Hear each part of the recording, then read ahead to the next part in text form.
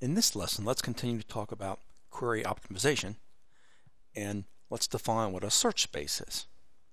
So the job of the query optimizer is to create and assess as many execution plans as possible within certain criteria in order to arrive at the best possible plan.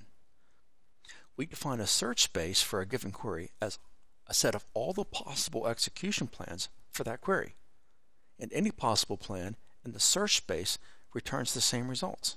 In order to find the most optimal execution plan for a query, a cost-based query optimizer should generate all possible execution plans that exist in that search space, and then correctly estimate the cost of each plan.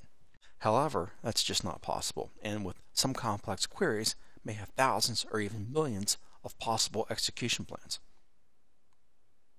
While the query optimizer can only consider a large number of execution plans, it cannot perform an exhaustive search for all the possible plans in a query. If it did, the time taken to assess all those plans would be unacceptably long and would probably have a major impact on the overall execution time. So the optimizer must strike a balance between optimization time and plan quality. For example, if a query optimizer spends 1 second finding a good enough plan that executes in 1 minute, then it doesn't make sense for it to try to find the perfect and most optimal plan that's going to take 5 minutes of optimization time plus the execution time.